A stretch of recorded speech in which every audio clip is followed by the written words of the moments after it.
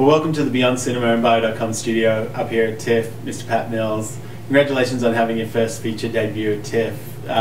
It's a pretty impressive feat. Obviously, you've been here before with your shorts, but how did that feel when knowing that there was going to get this kind of a birth? It was a thrill. It's the kind of thing that you think about when you're first starting to become a filmmaker. You're like, oh, I would love to play a feature at TIFF, and you know, coming to the festival is one of the things in my development as a filmmaker, and it's just, I used to come here that would always inspire me when I was in film school, and just to come back here and have my feature play is just a huge, huge honor, and it's something that I've been wanting for a long time, so it's actually really nice to have it happen. What's your best TIFF memory then? It's coming as a... I saw a movie by Lucas Moodysson called Show Me Love, I think in 1998, and it was, I think the first year I was at film school, and I skipped the first week so I could go to the festival. And it was amazing to see one of my what ended up becoming one of my favorite movies, and to be able just to ask him some questions about working with teenagers, and that's always an area of interest for me. So it was really nice to see a movie that I fell in love with, and the director was in the room. It was just, it's really special for that. That's very cool. I think Lucas was here last year as well. Yeah, he was. With We Are the Best. It was a really loved that movie. Film. Yeah. So good. So you talk about like a teenager looking for advice. It's almost a perfect segue into the subject of this film. Nicely done. Nicely played. So, you know, that sort of whole concept of this kind of former child star, obviously some of it's based in truth. How much of it is and how much of it is not? Well, I created the character of David Gold out of my own personality, and it's definitely a fictionalized version of what could have happened to my life if I didn't have a good head on my shoulders, and I drank more than I do. So definitely it is based on me. I used to be a child actor, and I'm kind of immature. So, and I do get along very, very well with teenagers because I feel like I'm a teenager myself most of the time, and I actually think that's really common for people who are writers or directors or artists, because you kind of need to hold on to that immaturity to be able to do what you do.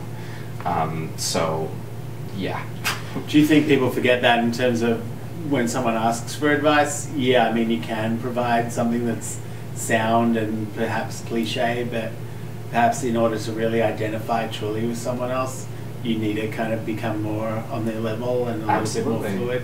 I actually think that one of the things that real guidance counselors don't have is empathy with the other teenagers, because it's been like 2 generations since they've been kids and everything changes. However, but if you're completely immature like I am, you know exactly what it's like to be in the headspace of a teenager, so you can actually give good advice because you can completely empathize with not knowing what the hell you're doing with your life and being insecure and shy and weird or whatever it is. So I actually think that one of the things I wanted to explore with the film was just giving advice and succeeding because you are on the same level as the people, even though you are 20 years apart and you probably shouldn't.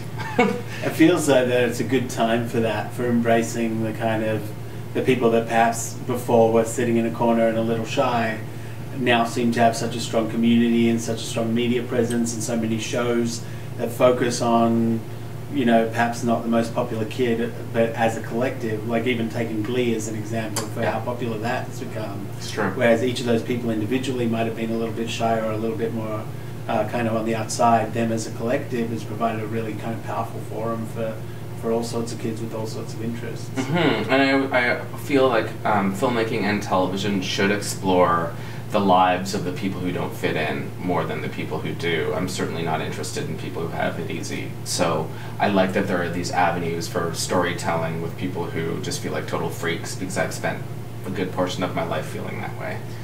And for you taking the transition for filmmakers that are like kind of crafting, doing shorts, trying to get that step up, like what was kind of the biggest difference that you found going from shorts to feature other than the length? Ooh. Well, I was very lucky in the sense that when I did shorts, I didn't work with very good budgets. I dealt with low budget. I was always putting things together in whatever way that I could. I actually found it I was happy that I had that in my development as a filmmaker, because I knew that we didn't have a healthy budget to do this, so I knew how to make it work. The hardest thing was just the edit.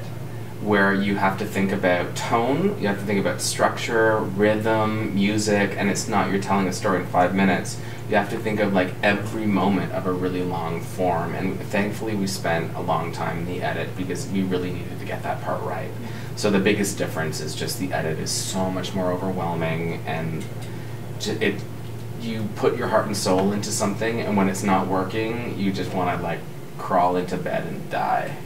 And we were able to get through that, and now we have something that people are really responding to. Was there ever a question mark as to whether you would be a part of it in front of the screen and behind the screen? Did you ever want to kind of break up those duties, or was it always going to be something that kind of generated this way? No, we came up with me being the lead in the casting process. That was something that the producers kind of pushed me to do, and we tried to find David Gold as somebody else, but because he's so me, it was really, really challenging to find that in the casting process. Yeah. I was really fortunate because one of my producers, Alison Richards, has been my best friend since grade 10. So she was at the monitor, she knows exactly what I want out of my performance and other performances, so she was able to really help guide me and tell me what I couldn't see. So that made the process really, really easy to have somebody who knows you inside and out on set with you, looking to get what you want yourself, and she knows what that is. Yeah. You know? Was there ever a question as to where to shoot it or where to locate it? The film? Yeah. No, we always knew we were going to do it in Toronto because it was like we wanted to work with local actors. We already knew where we were going to shoot. It was so low budget that it's like, oh, we need to find friends' places, you know. So we needed the help of friends and family to make this work. And final question, if you could work with anybody on the planet, alive or dead, who would it be? Ooh, Sigourney Weaver. Nice. Very cool. Mm-hmm. I'll ask you why. I kind of have this weird obsession with Sigourney Weaver. I think I saw Working Girl when I was 15. I was like, this movie is amazing. And I've always been kind of obsessed with her. I think that she's a strong woman, and I think that she should be working a lot more than she is right now. And I have a role that is written for her in my next film called Don't Talk to Irene, and she actually plays God. So you can understand why I would say... Suck it, Morgan Freeman. Suck it, Morgan Freeman. Yeah. It's Sigourney Weaver time. That's right. Very cool. Thanks for coming in and spending a few minutes with us.